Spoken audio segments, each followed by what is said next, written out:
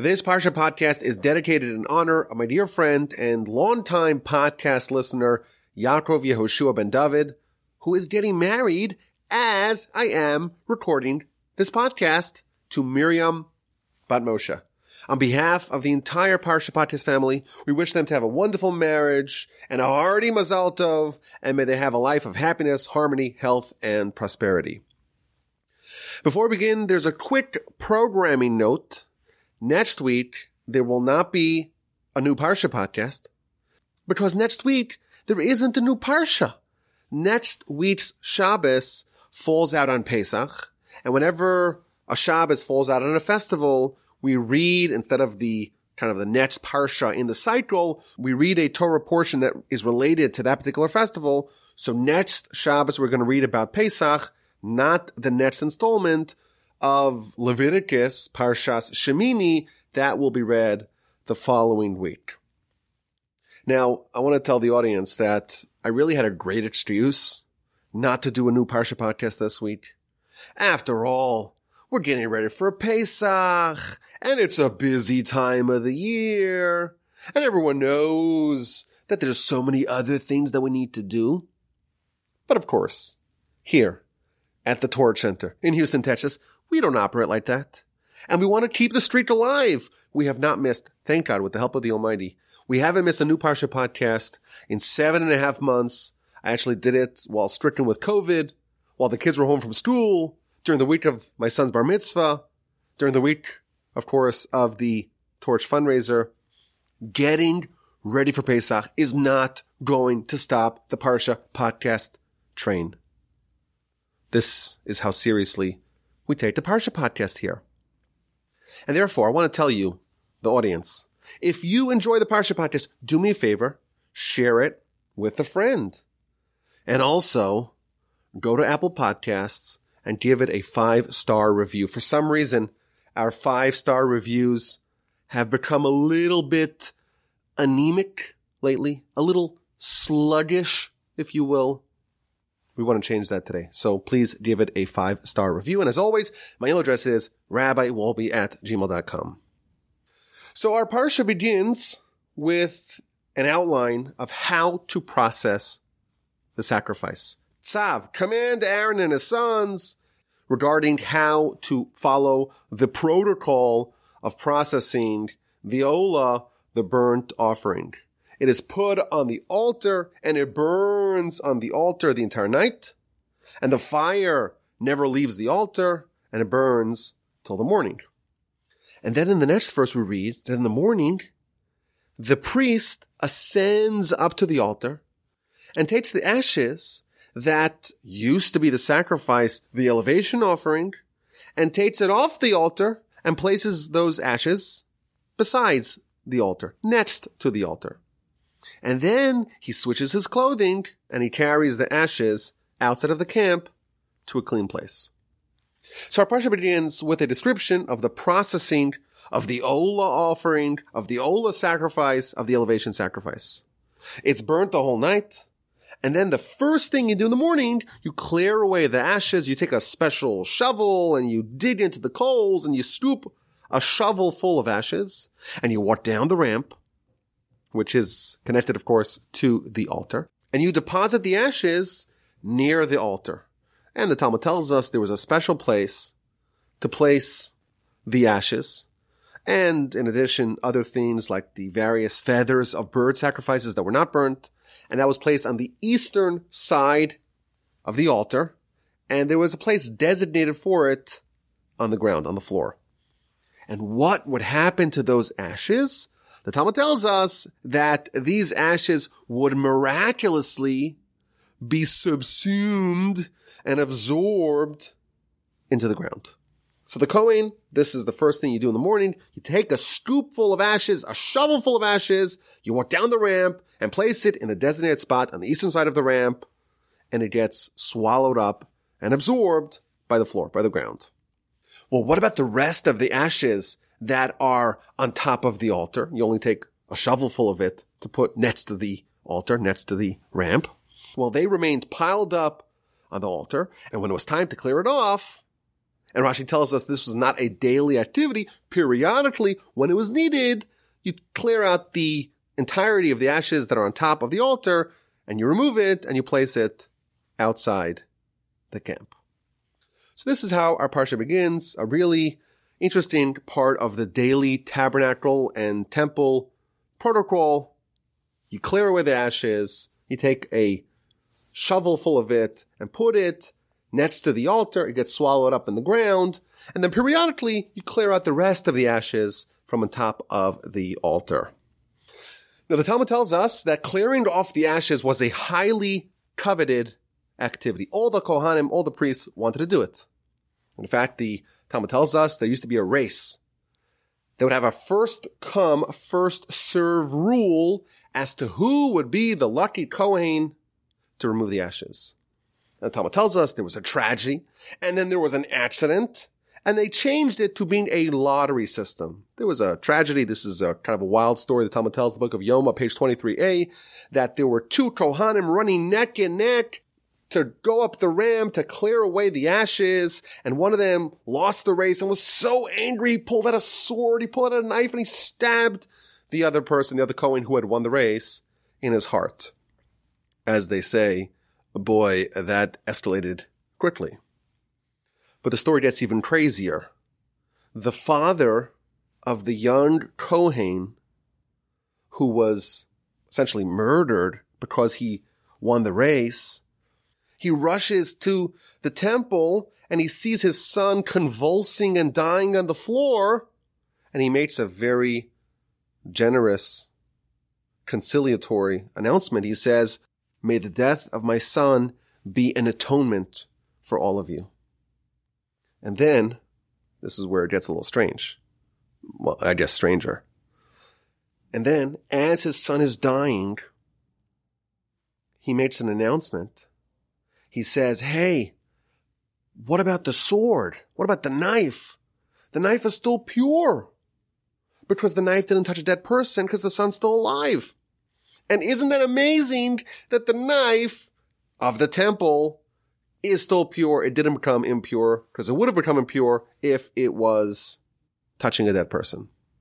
And it says the Talmud, this is a reflection of the depressed state of the nation at the time. They were so worried about ritualistic holiness, and they cared more about that than they cared about murder.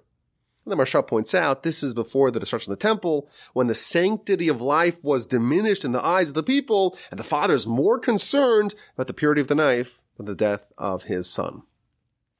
But interestingly, this is not the story that got the Kohanim to change their policy. They view this episode as an aberration. The murderer is clearly mentally unwell. That's not a good reason to change the policy of having a race. Who can get up the ramp first to clear away the ashes? There was a second story. Again, there was a close race down to the finish line, and one of the contestants was shoved off the altar, fell down, and broke his leg. And that, the Kohanim reasoned, is something that is likely to occur again, and they changed it to a lottery system.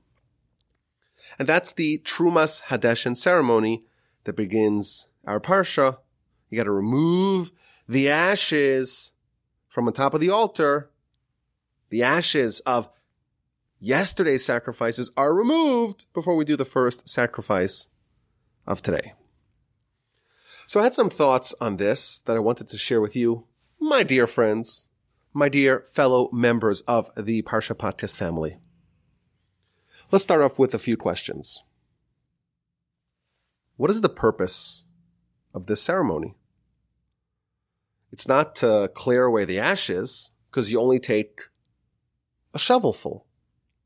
So what's the point of doing this? What's the symbolism of this ceremony? Why is it something that is so desirable to the Kohanim? They're racing up and people are so obsessed with doing this that we even have this tragedy and this accident that causes a change in policy. And here's a third question. Tell me if you like this question. The ashes are the remnants of the sacrifices of yesterday. There's a large animal that is slaughtered, And after you slaughter the animal for a sacrifice, you grab the blood and you sprinkle it on the altar, and then you divide it up into parts. And they're brought up the ramp to the top of the altar and placed on the fire on top of the altar. And they burn the whole night. And the bulk of the animal disappears, or if you wish, ascends to heaven. And what's left, the remnant, is the ashes. These ashes are the leftovers, if you will, of the sacrifice. And what do we do with the ashes? We take them off the altar and bring them down and place them on the ground near the altar. And they get absorbed into the ground. I don't get it. The sacrifice is supposed to be elevated. In fact, the name of the sacrifice is Olah, elevation offering. You take the animal and you elevate it to God. And here, we take part of the animal, and not only we don't elevate it, we actually bring it down.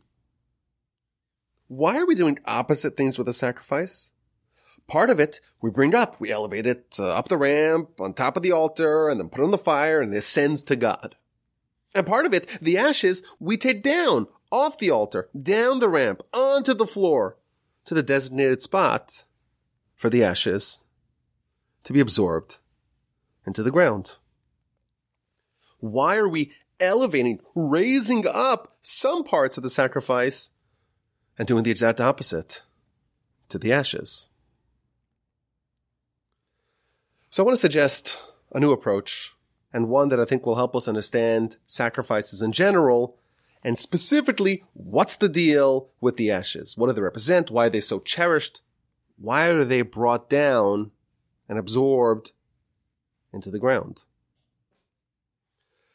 So, of course, a sacrifice is you take an animal and you sacrifice it. Perhaps we can speculate the following. Us humans are a very funny species. We're a hybrid. We have a soul and a body, and these cannot be any more different. The soul, we're told, is holier than the angels. The body, we're told, is less holy, is more mundane, is more physical, is more distant from God than the animals. When we sacrifice the animals as a sacrifice on the altar, that symbolizes the consecration of our own physicality for God. Let's explain. The Mishnah tells us that this world is a prosdar, is a corridor in front of Olam Haba, the next world.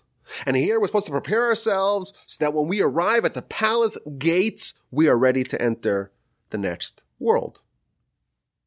The Torah teaches us that this world is transitory. This world is preparatory. Here, we are supposed to prepare ourselves for the eternal life of Olam Haba. Our soul is eternal. Our body is temporary. And they're bound together here in this world by divine decree. And here, we have a very specific job. Here, we must prepare. We must get ready for our real life in Olam Haba.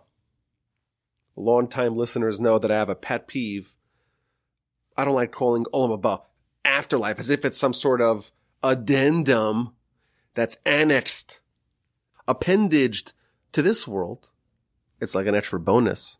This world is life and that world is the afterlife. I like to view this world as pre-life and the world to come, the eternal world, as life. But that's what we're here for. I think sacrifices show us how this is done. Is our body, our physicality, our internal animal, is that holy?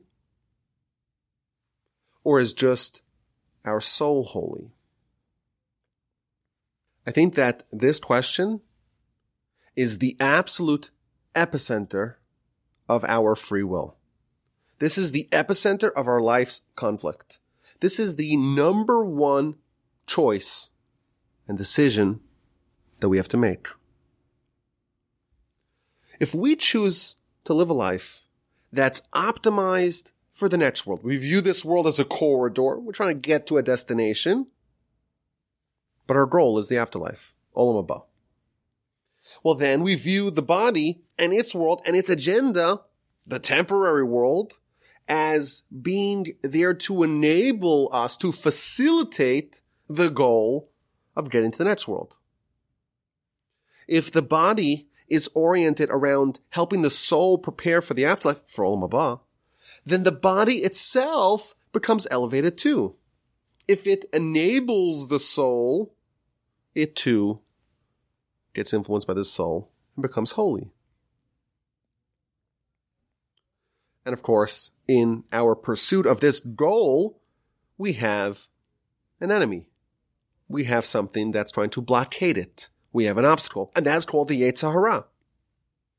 And if we can distill the objective of the Yetzer Hara down to one goal, it is to make a person view the body and its world and its agenda as an end, not as a means. So is the body holy or is it not holy? The answer is it depends. If you listen to the Yetzer Hara, everything is oriented around the temporary world. The body becomes more and more animalistic. It drags the soul down with it, and the body indeed is an impediment to our spiritual growth, not something which aids it. The objective of the soul, the objective of Torah, is that we place the body and the soul in their proper assignments. The body becomes a helper to the soul. It implements the agenda of the soul as a horse obeys its rider. And the soul can make its way down the corridor towards Olam Haba, dragging the body along with it. When we sacrifice an animal, we elevate it. We offer it to God. We are symbolizing this idea. Our objective is to take our own internal animalistic body and consecrate it and elevate it for God as well. That is the meaning behind sacrifices in general. And I think if we study what happens to the animal from the beginning to the end, we see an entire framework of what our life is really about. We take an animal and we bring it as a sacrifice. The first thing we do is we kill the animal. What does the animal represent? It represents everything physical. Everything that can be used for sin, bad character, bad habits, physicality. First thing we do is we kill it. And we declare to all, this is not my essence. I'm not a body, I'm a soul. This world is the pre-life. The world of the soul. It's not the afterlife. It's life itself. The body is just a tool for the soul. It's a garment for the soul. It's the horse to the soul's rider. The Yetzer Hara, of course, spins some fiction. He wants us to believe that our body in this world, this temporary world, is the one that matters. The first thing we do is to view the animal, so to speak, our internal animal, in general, holistically, and you kill it. We must first dispense with that fiction. But what now? What's the next stage? We have this dead animal, and we're not done. It's not enough to kill it and declare that's not our essence. No, now it's time to elevate it. Now it's time to make the animal, the physicality, our own animalistic self, make it part of the team. It's time to align the body, the animal that's within us, align it with the agenda of the soul. The physicality that we have, it's not just a danger that we must sidestep, overcome, and triumph over. Our physicality is also an opportunity. It could be useful and helpful and productive. But in order to make it productive, we have to take the animal, so to speak, and separate it into its parts. If it's one glob of unidentifiable mass, it's not very helpful. Before we elevate the sacrifice, we have to separate it into its different parts.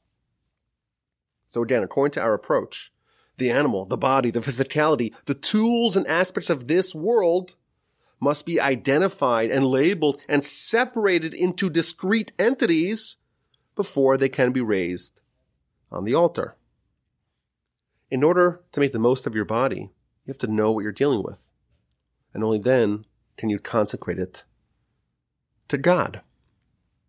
So after you slaughter the animal, after you declare as a whole, in general, that your identity is that of the angelic soul and not of the animalistic body, it's time to break down that body into its parts.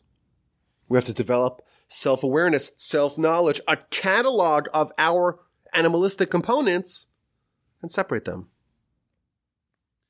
Once they're separated, once we have a comprehensive knowledge of the various forces operating within our animalistic self, now it's time to elevate it to God.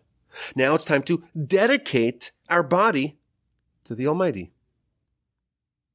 And like we said, the body can be elevated and made holy as an aid to the soul. And that's represented by taking the parts of the animal sacrifice and elevating it to the top of the altar. The Gaon of Vilna told us, everything that we do, everything can be a mitzvah. We can be doing mitzvahs 24/7, 365 for our whole life. But wait a minute, if you go to sleep, you're not doing a mitzvah by sleeping. Everybody needs to sleep. That's not a mitzvah. Wrong. If you say I'm sleeping so that I have strength to worship God, to do kindness, to give charity, to study Torah, to do mitzvos, then the sleep, the behavior of the body, is elevated and made holy. And that becomes a mitzvah. You could have 8 hours of mitzvah as you sleep. Well, what about eating? Everyone needs to eat. Yes. But if I say I'm eating so that way I have strength and energy, I have the fuel I need to get my soul down the corridor towards Olam Haba, that eating has been elevated and now it's a mitzvah. What about relaxation? Relaxation, well, that's not a mitzvah. Well, it depends. If you make it an end unto its own, well, then you're living as a body. You're implementing the agenda of the body. We would even call that a sin. But if you need a nap, need to relax, need a vacation, need some leisure, because you know that to advance your spiritual agenda, it's necessary for you to relax a little bit, that relaxation is a mitzvah. So you can have two people doing identical things. For one, it's a mitzvah. For one, it's a sin. If you do it, the physical behavior, to advance the spiritual behavior or the spiritual agenda, that is a mitzvah. If you do it because you are a body, living as a body, ignoring the agenda of the soul, well, that's a sin. When we take the animal, which, like we said, that is an allegory for our body, and we kill it, i.e., we say, this is not who I am. And then we divide it up into its various parts. And then we elevate it onto the altar. We are saying, even my physicality, I want to be holy, to be dedicated and consecrated for God. The eating, sleeping, family life, relaxation, leisure, all those things, let's make them holy. That's the sacrifice. In the Shema, we say that we are supposed to love God with all our hearts. B'chol livavecha, with all your hearts. So Rashi there tells us, quoting from the Talmud, we have two hearts.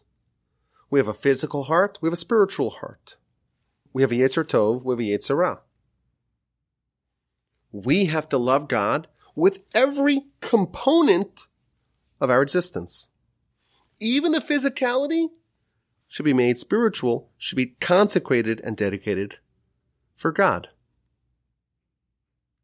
The world hinges on three things: Torah, worship of God, which is a code name for sacrifices, and kindness.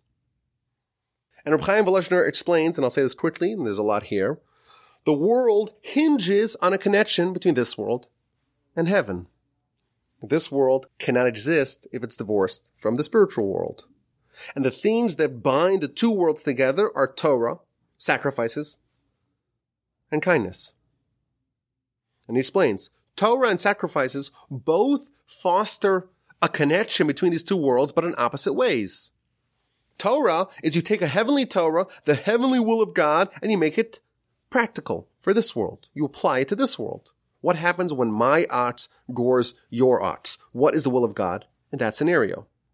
You're taking the heavenly will of God and applying it to the mundane circumstances of this world. Moshe goes up to heaven and takes the Torah from the heaven, extracts the heavenly Torah, and brings it down here. Torah is thus a connection between heaven and earth. Sacrifices also form a connection, but one that goes in the opposite direction. Sacrifices are about taking the physical, the mundane, and elevating it and making it spiritual. You take the animal and you consecrate it for God. You take your physicality, your own animalistic self, the body, and you make it holy. You take what could have been an instigator of sin and you consecrate it to God. So we have this animal and we put it on the altar after we slaughtered it, divided it up into its parts, and it's in the fire the whole night. This is the consecration of the physicality to God. And you wake up in the morning and you go check out how things are going. And the large animal that we put on the fire late yesterday afternoon is mostly gone. There's just some ashes left. Some of the animal has disappeared. It was elevated. It ascended to heaven. But some of the stuff did not ascend to heaven. They remain. And that's the ashes.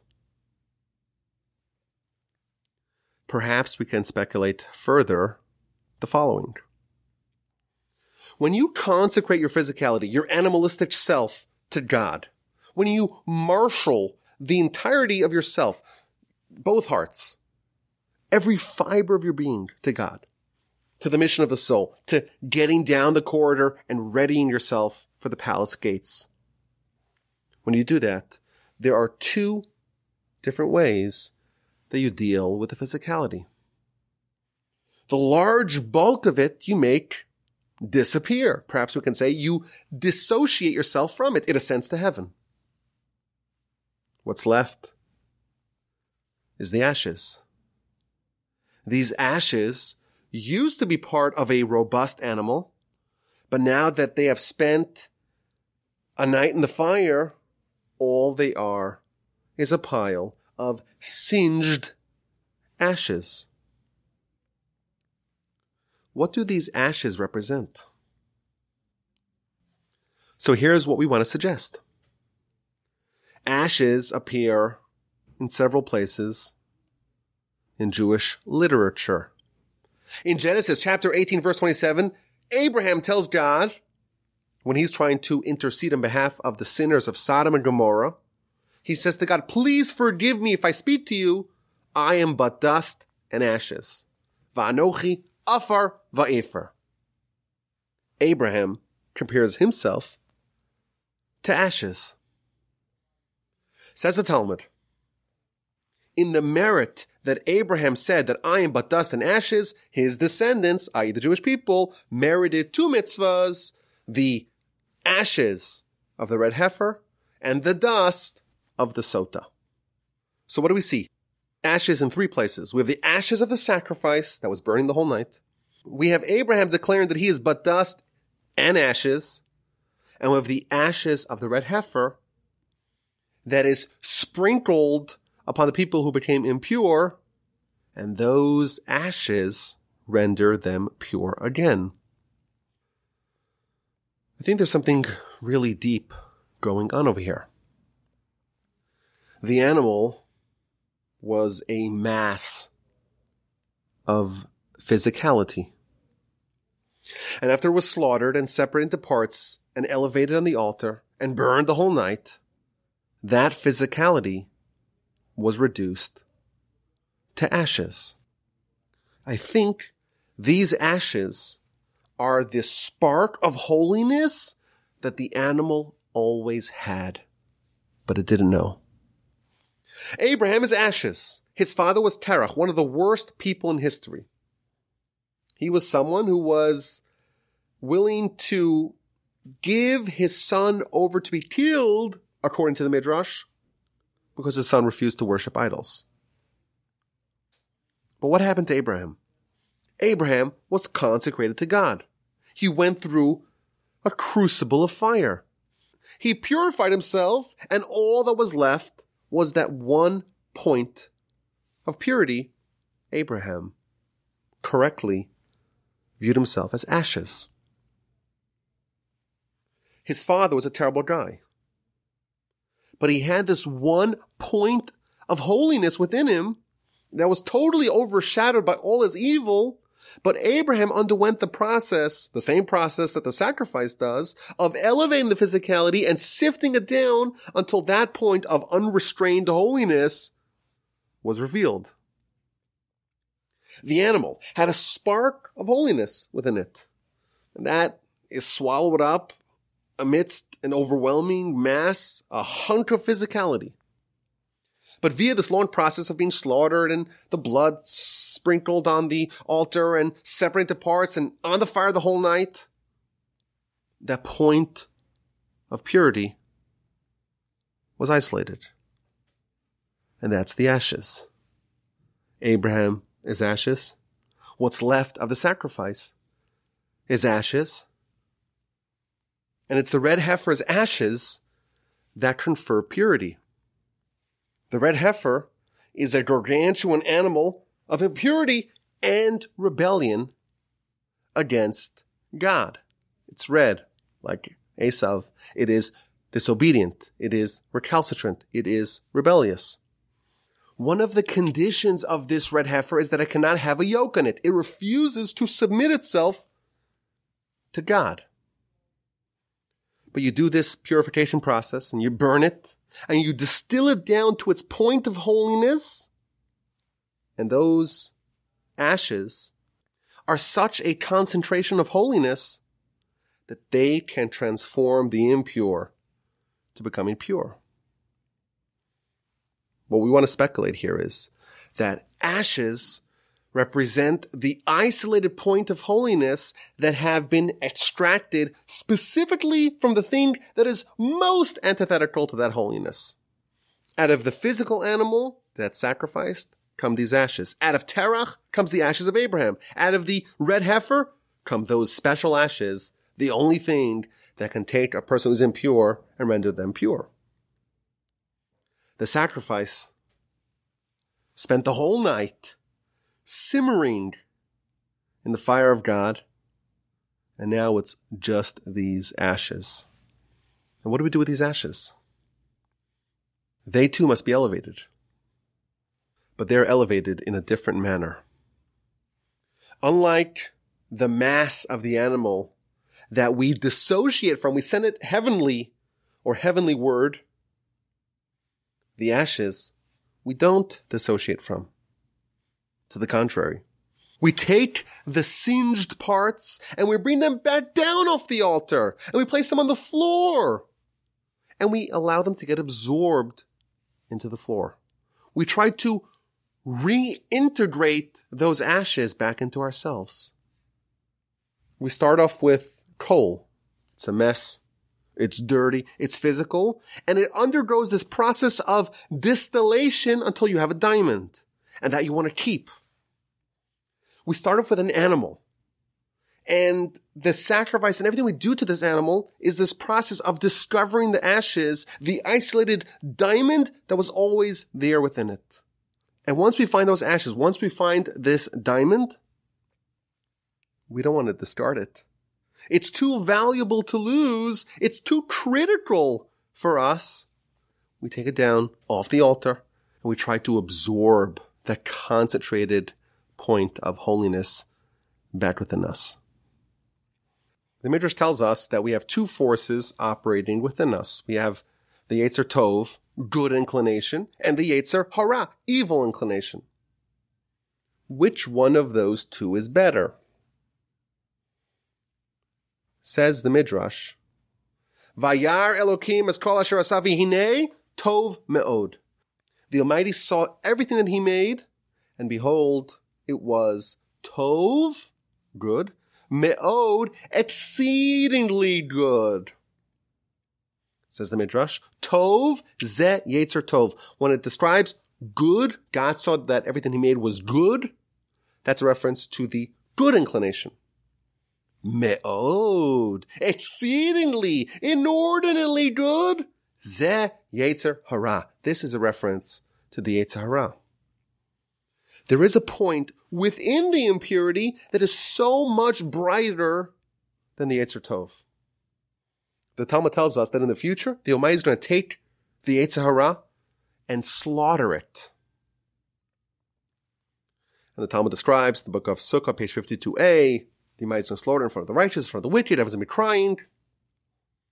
But what this means is that there's a process of slaughtering the Yetzer Hara, not killing it. Slaughtering is the process of taking something that was not kosher, a living animal, and making it kosher via a slaughtering process. There's something so wonderful about the Yetzer Hara that via a certain process we can unlock and make it holy or discover the holiness that was within it. After it's been slaughtered, after it's been separated, after it's been on the fire the whole night, we have finally unlocked that one point of holiness. And those ashes, that holiness is something that we want to maintain and not lose. I think there are many valuable lessons in this framework. First of all, it reminds us what our mission in life is. Our mission is to get our soul down the corridor to Olam Haba, and the body's there to help. We have to do whatever we can to get all of our components on board. Get the body and soul working in tandem. Well, how do we do that? How do we overcome the Yetzer Hara who tells us that no, your body is your essence. This world is the only one that matters. The first thing we got to do is kill the animal, i.e., dissociate or completely dispel with the fiction that our body is our essence. We have an animal within us. We have an angel within us. The very first thing we got to do is to kill the animal. And then we have to separate it. We have to know what exactly is it comprised of. And then we have to dedicate that to God. And most of the time that demands dissociation. But some of what remains, maybe a shovel full of it, that's a kernel of intense purity that was always present within the physicality. And I would venture to say that the more impure the animal, so to speak, in general is, the brighter that point of holiness is. If Abraham's father wasn't the biggest idolater in the world, maybe he sold insurance and minded his own business. Well, maybe Abraham's ashes would not be as bright as they are. But those ashes, that point of holiness that emerges after going through the fire, is to be cherished. It's something that the Kohanim would race up the ramp to try to get to. That must not be discarded. We don't want to lose that. We want it integrated and absorbed within us. Let's get to this week's A&Q. And because next week we're not going to have a new Parsha podcast, and it's going to be Pesach, I figured apropos of sacrifices and Pesach, we have a special Pesach edition, Passover edition of the A&Q. And here's the question. As we know in temple times, the day before Pesach, you would offer what's called the Korban Pesach, the paschal sacrifice, the paschal lamb. And then you would eat it the eve of Pesach, the night that we have the Seder night. But what's most interesting about this is that the paschal offering must be offered before Pesach. Why?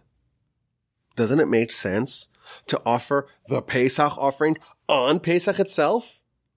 We bring sacrifices on Yom Kippur, and those are sacrificed on Yom Kippur, and every day we have those days sacrifice on that day, and the Shabbat sacrifice is on Shabbos, and the Rosh Hashanah sacrifice is on Rosh Hashanah, and the Shavuot sacrifice is on Shavuos, and the Sukkot sacrifices are on Sukkot. But somehow, if you wait until Pesach itself, and you want to bring the Pesach sacrifice, it's too late. You have to bring it before Pesach. Now granted, you eat it on Pesach, but you must offer it as a sacrifice before Pesach. And the question is why? Why not do it on Pesach? Why must you do the Pesach sacrifice before Pesach for it to be valid? If you have an answer, email me, rabbiwolbe@gmail.com. Last week we had a question as to why this very valuable lesson that Rashi teaches us in the beginning of Parshas Vayikra, that whenever there's a break between paragraphs, that is because the Almighty gave Moshe time to think about it, to ruminate upon it, to dwell upon it, to absorb the message before going on. Why, we asked, is that taught at the beginning of Leviticus? Why not say in Exodus when Moshe gets all the laws and there are many breaks, and like Rashi tells us, the reason why Moshe had those breaks, the reason why the Torah has those breaks, it's to reflect the fact that the Almighty stopped and allowed Moshe to think about it and chew it over and ruminate upon it before going further.